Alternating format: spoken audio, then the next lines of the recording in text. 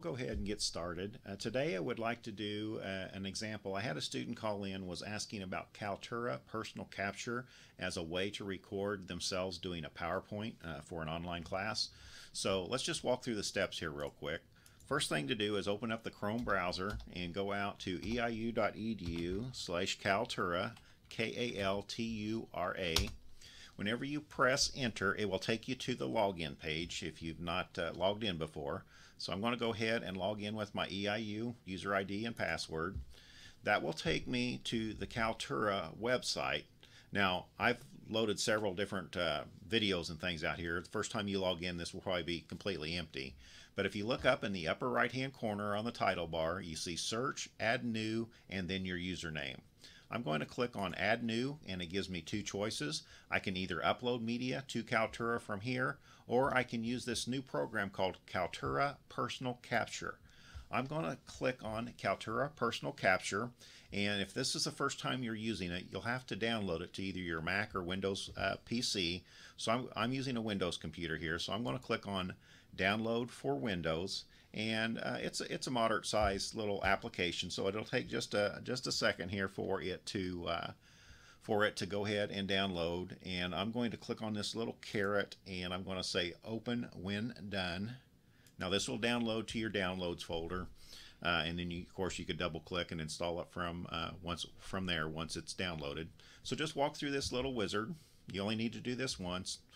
So I'm going to say next, just take the default choices for my path, next, and install. And this may take a couple of minutes. So let it go through and install. You only need to do this once. This, as I said, is just a little application. It's very simple. It's just simply a little title bar with a red record button, and it's meant to record your screen, and then also kind of for the talking head videos, it will record you and do an overlay on top of the screen. So let it go ahead and download that first time. As I said, whether you're using Mac or PC, clients are available for both platforms. And then whenever I click on finish, it will go out there and it's installed. So now then I'm going to come over here and open it up. Now since I'm using a Windows computer, I'm just going to type in the search bar. So I'm going to find Kaltura Capture, click on that. This is the first time that it's going to be opened on this particular computer. So it will go out there, open up. There you can see it opening right there. It gives you the version number.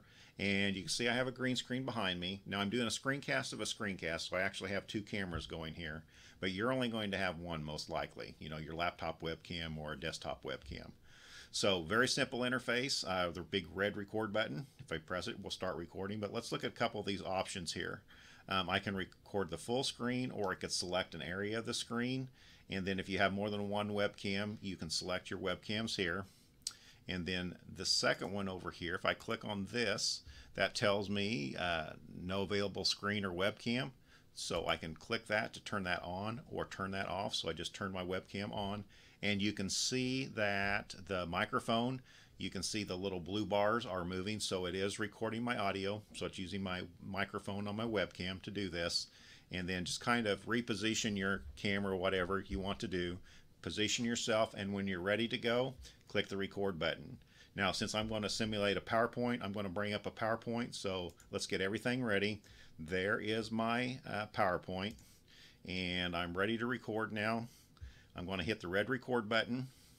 It will give me a countdown, 3, 2, 1. Okay, I'm recording now, so I might need to trim off the beginning and end of this, but let me just go into full screen mode here. I'll come over here, and I can go from slide to slide.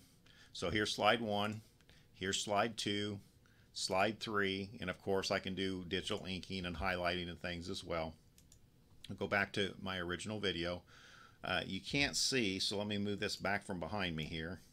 But down here in the lower right hand corner, there's a little countdown ticker, so it's at 30 seconds recording, and then I've got a pause, and then I've got a stop button, or I can close it out. I'm going to actually stop the recording, so I'll say bye everybody. Are you sure? Yes, I want to stop it. Bye-bye. So that just cut off my webcam for the recording. It gives me a little metadata dialog box here. My PowerPoint recording. Just type in whatever you'd like there. And then I have an option that I can, if I don't like it, I can just delete it right away. If I click save, I can save it locally on the computer. And then of course I can upload it if I need to go out there. Once I have it saved, I can upload it to the Kaltura media server. You can see that it says pending. It'll go out and upload it to the Kaltura web service rather than have you wait here. It's going to take, it usually takes a few minutes. So it says started uploading my video. Well, let's just wait here just so you can see the whole process. We're at 10%. Sometimes, depending upon how busy the servers are, this may take a few minutes. It looks like it's going relatively quickly. We're at 50%.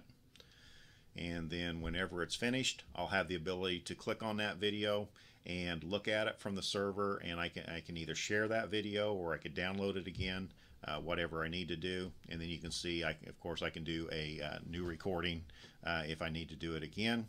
Let me click on that and go to my library, and you can see it's right here. And if I click on this link, whoops, let's say go to library, and if I click on this blue link, this hyperlink, this will actually take me to the Kaltura website and open it up. And like I said, you may want to go out there and trim the beginning off of it, or ending off if you have a lot at the very beginning of your PowerPoint and the end of the PowerPoint. Let me log in, wants me to authenticate again, and this will log me into Kaltura. And once again, you probably only have one video at this point. I've got a couple of different ones here, but let me go out here to my filter and let me say media I own, and let's do in descending. All right, we'll do that, and creation date and descending. And let's see if what I find here. Actions. Oops, I gotta find it here. Sorry. There we go. Kaltura capture recording October 9th at 2:06 p.m. If I click on that, you can see that it says private. I've not shared it with anybody. And then as soon as it's finished processing, you'll see this. And I've got some different views here. So I've got my PowerPoint here in the lower corner. If I click on this, maybe I want to see things side by side. And then if I go back over here and I can click on this, and let's say that I want my PowerPoint, only my PowerPoint, and that's one of the things with Kaltura Personal Capture. You have a choice because it's recording your PowerPoint stream separately from your webcam.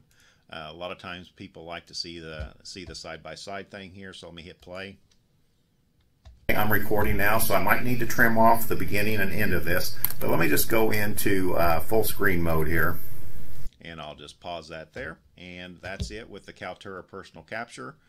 Whenever you're finished, if you come up here and log out just like you would any other web service, and you're finished.